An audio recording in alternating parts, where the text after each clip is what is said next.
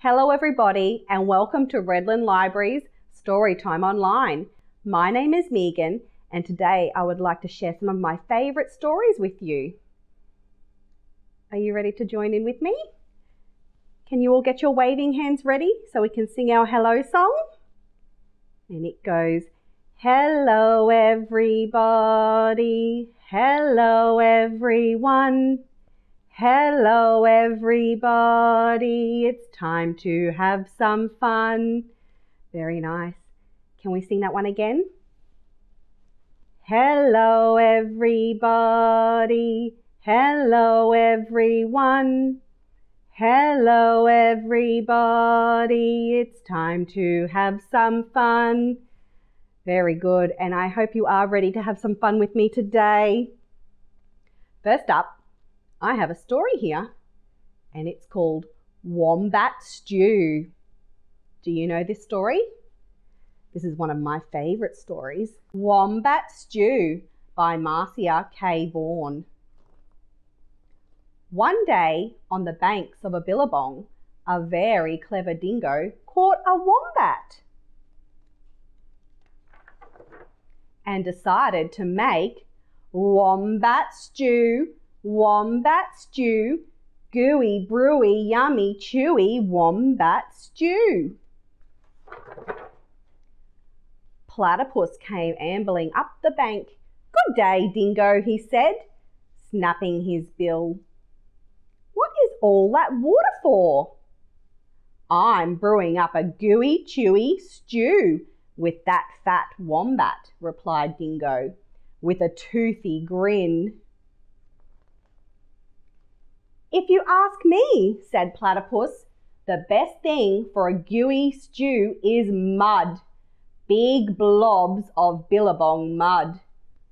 Blobs of mud? Dingo laughed. What a good idea. Righty-o, in they go. So Platypus scooped up big blobs of mud with his tail and tipped them into the billy can. Around the bubbling billy, Dingo danced and sang, wombat stew, gooey, brewy, yummy, chewy, wombat stew. Waltzing out from the shades of the ironbarks came Emu. She arched her graceful neck over the brew. Oh ho, Dingo, she fluttered, what have we here? Gooey, chewy, wombat stew, boasted Dingo. If only it were a bit more chewy, she sighed.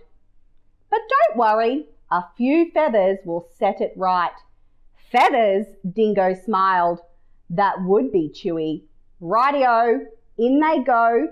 So into the gooey brew, Emu dropped her finest feathers. Around and around the bubbling billy, Dingo danced and sang, wombat stew, crunchy munchy for my lunchy, wombat stew. Old blue-tongued lizard came sliding off his sun-soaked stone. Silly Dingo, he hissed, there are no flies in this stew.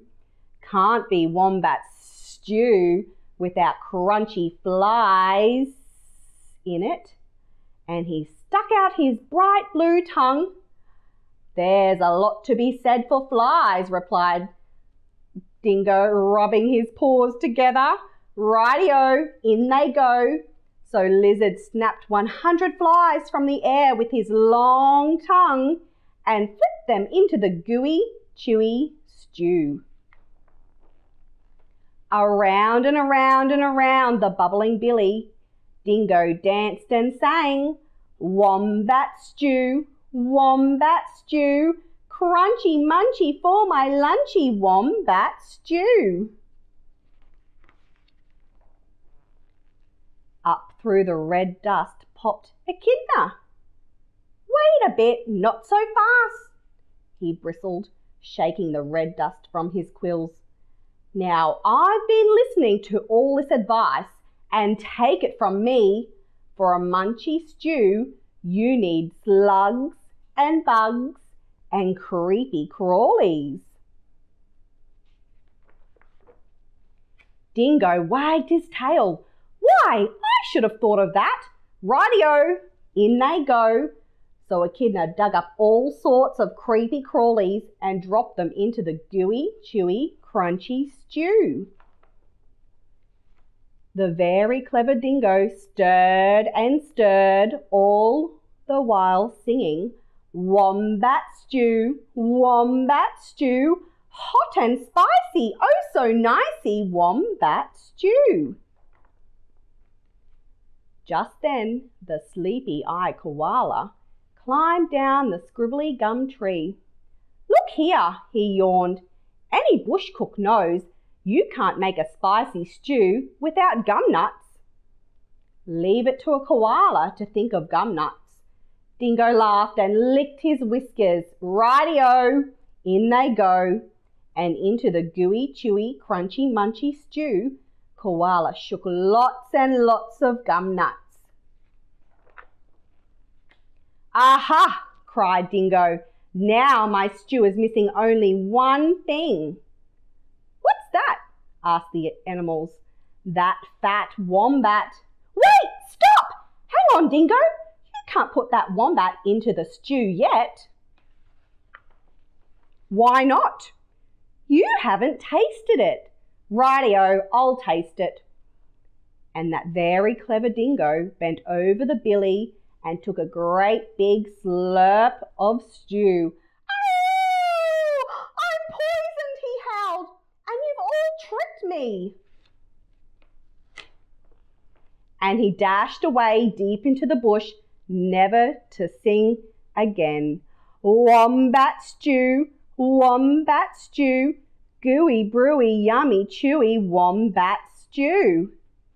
And that's the end of Wombat Stew. Okay, I think it might be time to sing some songs. This song that I'm going to sing first is about a kookaburra. And it goes, "Kookaburra sits in the old gum tree, merry, merry king of the bush is he. Laugh, kookaburra, laugh, kookaburra gay your life must be." Do you know that song? Shall we sing that one again? "Kookaburra sits in the old gum tree, merry, merry king of the bush is he. Laugh, kookaburra, laugh, kookaburra gay your life must be." Very nice. Okay, I think it might be time to stand up for our next song. Can you give your body a great big shake? Let's get all the jiggles out. Ooh, okay. Our next song is "You're Happy and You Know It." And what do you need to do if you're happy and you know it? You clap your hands. And then we're going to mix it up a little bit and sing "If You're a galah and You Know It, flap your wings." Flap, flap. And then "If you're a goanna and you know it, stick out your tongue." How long was your tongue? And "If you're a koala and you know it, go to sleep." Do you think we can do that together? Put that all together into one song? So we might start off by singing "If You're Happy and You Know It, clap your hands." Are you ready? If you're happy and you know it, clap your hands. If you're happy and you know it, clap your hands. If you're happy and you know it, then you really should just show it. If you're happy and you know it, clap your hands. Are we ready for the next bit? If you're a galah and you know it, flap your wings. Flap, flap. If you're a galah and you know it, flap your wings. Flap, flap. If you're a galah and you know it, then you really should just show it. If you're a galah and you know it, flap your wings. Flap, flap. What was next? Goanna. If you're a goanna and you know it, stick out your tongue. If you're a goanna and you know it, stick out your tongue. If you're a goanna and you know it, then you really should just show it. If you're a goanna and you know it, stick out your tongue. Was your tongue as long as a goanna's tongue? I don't think Okay, what was our last one? Koala. If you're a koala and you know it, go to sleep. If you're a koala and you know it, go to sleep. If you're a koala and you know it, then you really should just show it. If you're a koala and you know it, go to sleep. Wake up, because we need to read another story. Should we get comfortable? Can you all sit back down on your bottoms? And my next story is about koalas. And it's called Koalas Eat Gum Leaves. Koalas Eat Gum Leaves by Laura and Philip Bunting. So many koalas. This is a koala. Koalas eat gum leaves. Nothing but gum leaves. All day, every day. So many gum leaves. Gum leaves for breakfast. Gum leaves for lunch. Gum leaves for dinner, with no exceptions. Not even on their birthdays. Most koalas don't seem to mind, but this one does. This koala has had enough. He won't eat another leaf, not another gumdrop. He's on the lookout for some tastier tucker. I wonder what he might find. No. Woo! Hello. Ice cream. Whoosh! Down he goes. By gum, that's good. Who likes ice cream? He runs, he jumps, he dances, he cartwheels, he goes back for more. Now this koala eats ice cream, nothing but ice cream, all day, every day, so many ice creams. Can you see your favourite ice cream there?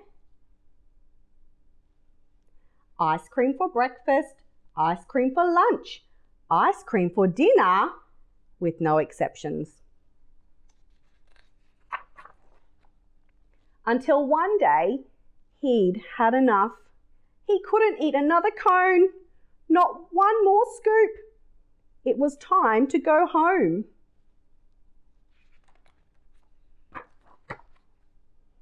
Oh, by gum, this is hard work. He's struggling to climb up the tree. Koalas don't eat ice cream. Koalas eat gum leaves, even this one. Most of the time. And that's the end of Koalas Eat Gum Leaves. Okay, before we go though, can we all get ready to sing our goodbye song? So can you get your waving hands ready? So we can sing goodbye everybody, goodbye everyone, goodbye everybody, we're glad you had some fun. And one more time. Goodbye everybody, goodbye everyone, goodbye everybody, we're glad you had some fun. Thank you everybody for joining me today. I hope you have had some fun with me. Please remember to talk, play, read and sing. See you.